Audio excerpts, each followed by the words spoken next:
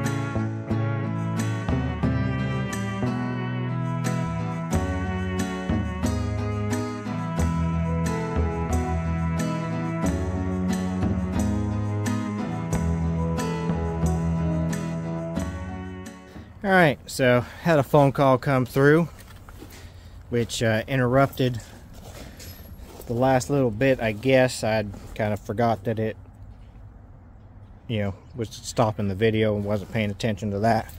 Was just focused on finishing it up. So what we did is we stopped. We chalked us a line. You probably saw that on video. I'm not sure because it's on hyperlapse, so it may have missed it. But he had to clean it up and then redo it, and then he had to get new chalk because there wasn't enough chalk in his chalk box, and we redid it. So we did it 3 times. So chances are you probably at least saw us chalk it once. But there is about, we set 8 inches back. That is so that as the slab, which is only needs to be 4 inches for this, it's not needing to be any more. 4 inches is plenty. As that slab comes across here on the gravel, it's nice and firm, but then where the actual end gable wall will be, that wall will be able to, the concrete will set directly onto the footer, so there'll be no squishy, gravel. Yes, gravel doesn't squish too much, but it does squish a little bit. It doesn't let you create a good mechanical connection. But so that slab will come down and just be able to set directly onto the actual footer here. But otherwise, we've got that in. We've used our nice little laser level to get it all good and level across here. And it is ready for the next step, which the next step would be putting down plastic, then mesh, and then we will be pouring concrete in here next Wednesday, as long as it's not raining. Hopefully it's not, but the weather is actually saying that it may rain, so hopefully that's either late afternoon or will be changed to not at all. But we still need to seal these walls. They are still way too wet, which is not helping us.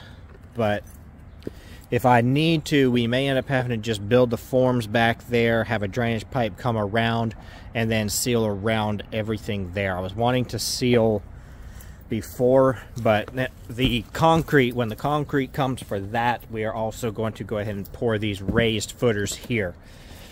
So all we're going to do is basically build a form from that wall to this dirt wall, and then the wall there to the dirt wall over there. And then we're just going to fill that whole entire cavity, because this footer has to tie to that footer. That's the reason we did this little ladder setup here. But so we're going to have to do that at the same time as this. And if we can't seal this wall ahead of time, I was wanting to at least seal this edge here, put in a drainage pipe to help divert any water that may get in the crawl space around this area here.